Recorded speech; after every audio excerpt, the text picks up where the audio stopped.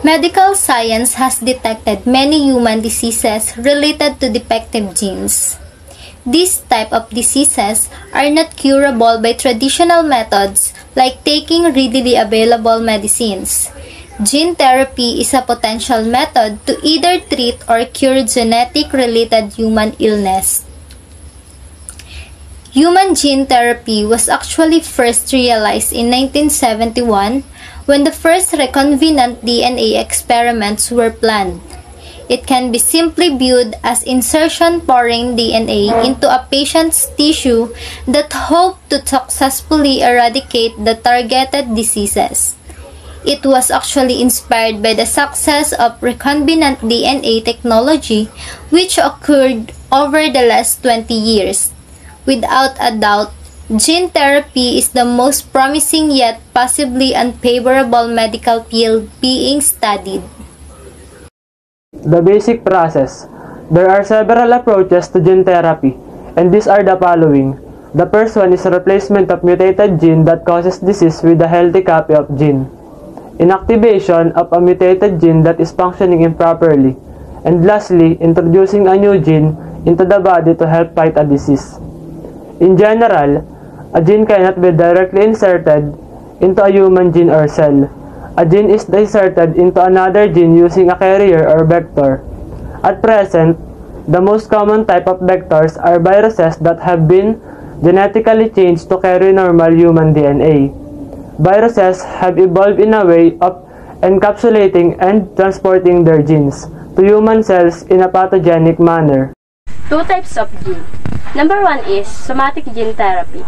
It involves the manipulation of genes in cells that will be helpful to patient but not inherited to the next generation. Nimsurgern, 1988. The strategy of somatic gene therapy is persuasively simple. The disease is caused by abnormal gene DNA expression, so more generally, nucleic acid. Number 2 is germline gene therapy, which involves the genetic modification of germ cells or the origin cells that will pass the change on the next generation. Your Genome 2017. Germline gene therapy is when DNA is transferred into the cells that produce reproductive cells, eggs, or sperm in the body.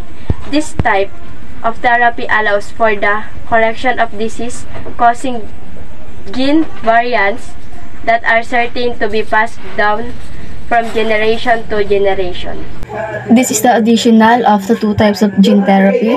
First is somatic gene therapy. This gene therapy is the transfer of a section of DNA to any cell of the body that doesn't produce sperm or eggs and doesn't get passed on the patient's child.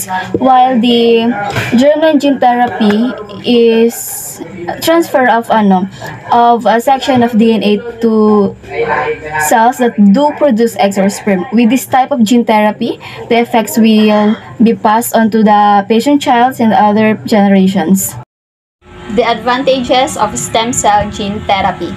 It discovers treatments or cures to diseases like cancers, spinal cord injuries, diabetes, and many more. Second, it provides medical benefits in the field of therapeutic cloning. And third is healthy. It can give you a healthy life.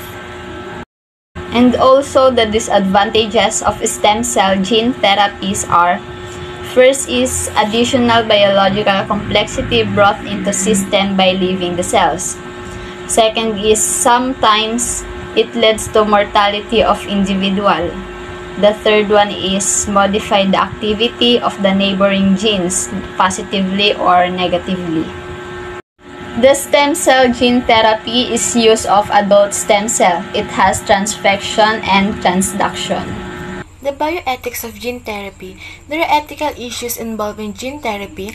Some of the inquiries cited are Genetics Home Reference 2017. How can good and bad uses of gene therapy be distinguished? Who decides which traits are normal and which constitute a disability or disorder? Will the high cost of gene therapy make available onto the wealthy? Could the whispered me of gene therapy make society less accepting of people who are different?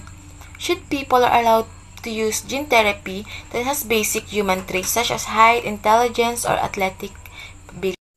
Germline gene therapy poses risks not only patients but also to future generations.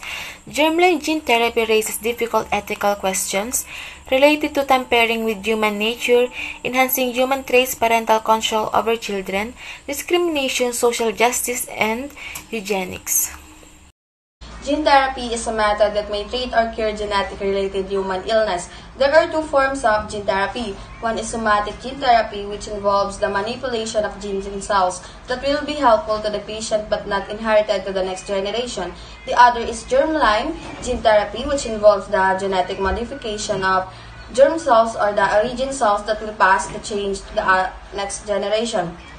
There are many ethical issues on gene therapy. Some of these issue is about questions on whose authority or power to decide which human traits should be altered. Other concerns are on the discriminatory effects of those who may not or cannot avail gene therapy.